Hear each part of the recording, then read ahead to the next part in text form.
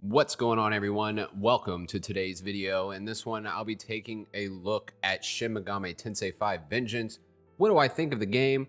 Does it improve on the original game? What are some of the most impactful improvements to the overall experience?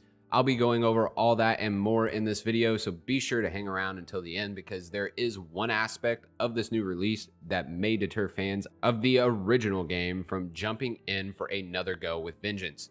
Before I jump in, I want to thank Atlas for providing a code for Shin Megami Tensei V Vengeance. Much appreciated, and with all that said, let's jump right into it. I'm going to kick things off with my thoughts on the original SMT V because I realize I really haven't done that thoroughly on this channel in general. It's been on a few of my lists. You know I enjoy it. I put a ton of time into it. SMT V was heavily criticized at launch though for its lack of storytelling, and while I think that the original story was really good and fit well with the pacing of the game, I definitely could see room for improvement.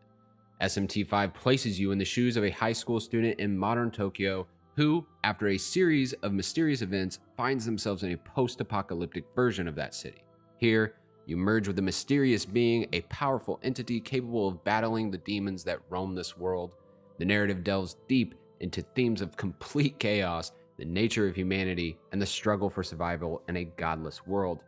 The story is engaging and thought-provoking, filled with twists and moral dilemmas that kept me invested from start to finish. Personally, I really enjoy the setting as well, but when Vengeance was announced, I was super excited to see them expand on this story and make it more engaging with new characters and what seems like an all-new story experience. The gameplay in Shin Megami Tensei V is where the game has always truly shined though. The combat system remains turn-based but introduces new strategic elements such as the press turn system where exploiting enemy weaknesses grants that extra turn.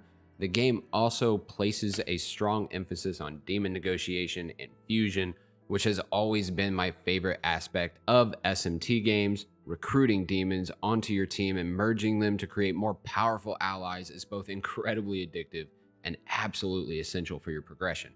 I often found myself with a notebook tracking the different fusions and demon abilities I preferred to have in my party. If you allow yourself to get drawn into this mechanic, then this can easily become the main draw and the entire motivation pushing you forward. I think that is what the original release relied heavily on, but it didn't quite work for everyone because as a fan of stories and JRPGs myself, I can relate to those that criticize the original release for its lack of emphasis in this department. Exploration in the original game is another highlight. The open world segments were vast and filled with secrets and side quests and formidable enemies. Navigating this dangerous landscape requires careful planning and resource management, adding a layer of depth to the overall experience. The game is tough, and to be honest, is one of the toughest turn-based JRPGs I can remember playing in recent memory. SMT V requires you to think on your feet, plan carefully, and use the resources you have at your disposal to take down tougher enemies. Vengeance doesn't really change that core gameplay loop here, and I'm very thankful for that because I think if the original excelled at anything, then it was this, but the quality of life fixes and the new story elements that were added made an already incredible game even more fun and engaging. Vengeance does improve the game in a multitude of ways, so I'll get into a few of my personal favorites here now. First, for me personally, it's better performance on the new platforms. I mean, look, the Switch is getting up there in age for sure, and things just aren't looking great on this console right now.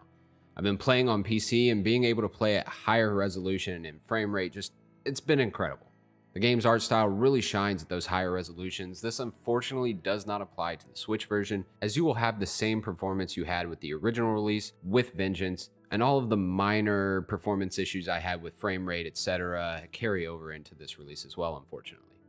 One of these days, we will get the next Switch system and maybe some backwards compatibility. We'll have some of these games looking and running a lot better, but for now, I would definitely recommend getting Vengeance on PC or PS5 as it performs really, really great.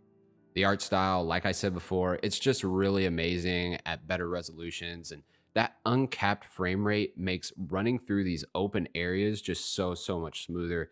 I mean, the performance top to bottom is just a huge upgrade in my opinion. Now, if you prefer that portability and have a Steam Deck by chance, I can also confirm it runs significantly better there than on the Switch as well. So For me, the Switch is probably my least favorite platform to play this game on, but if that's the only option you got, it's certainly playable there and is still a great game that every fan of JRPGs probably should at least give a shot. My favorite new feature though has to be the new story content.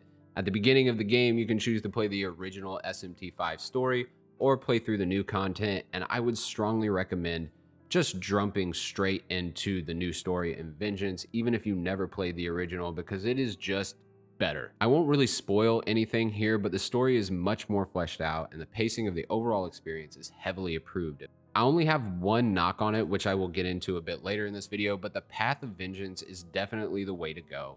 The new story introduces new characters, and the main one we've seen in most of the marketing leading up to the release of this game is Yoko, and I think she's absolutely great.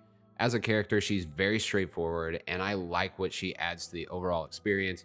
There's also new demons, which lead to some very challenging new boss fights. There's a lot of new content to love here, and this does feel like more than a definitive edition with a couple of new bells and whistles. They really overhauled the story, and I thoroughly enjoyed it. Next up, you can now save anywhere, anytime. Look, I know there were plenty of save points scattered across the map, and saving wasn't all that bad in the original release, but it was also on Switch, so just putting my system to sleep and picking it back up later was how I played the game most of the time, so I was never too worried about the saving situation. But now that the game is on other platforms, that may not be the case for you, and when exploring the open areas in this game, you can get a bit lost at times. It's just nice to be able to save when you want, where you want.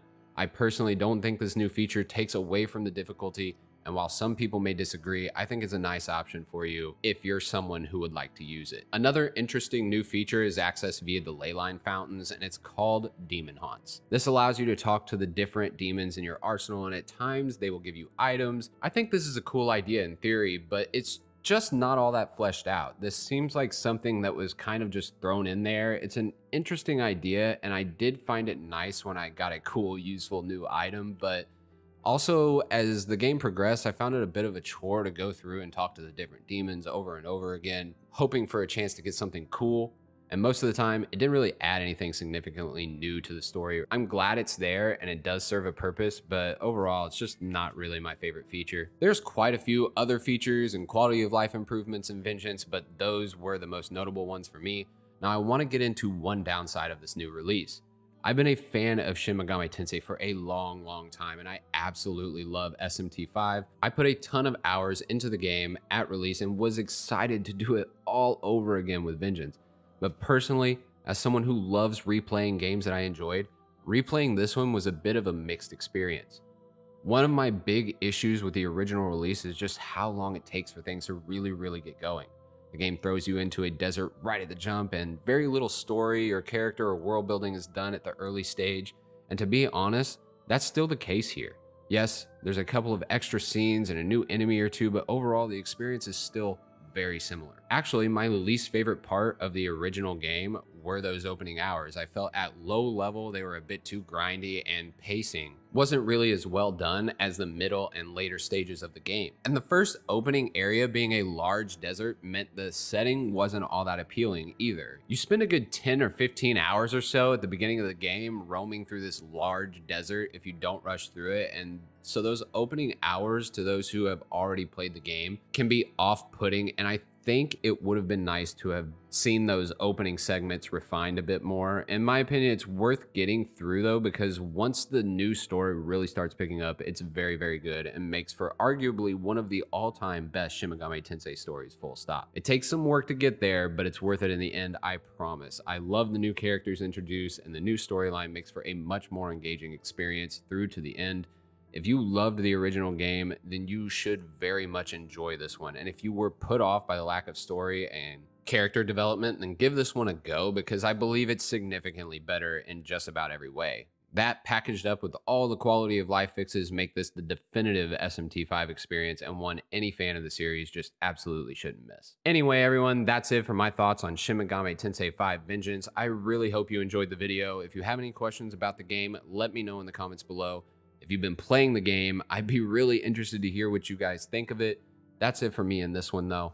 So until next time, I'm out.